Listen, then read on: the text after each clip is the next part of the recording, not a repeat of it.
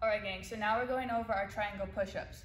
So unlike our normal push-ups where our hands are out, we're gonna make a triangle with our hands. So your level 1 is gonna be down on your knees or on a box, all the way down, all the way up. We want full extension, so not half, all the way down, all the way back up. Then your level 2 is up, all the way down, and up, down, and up.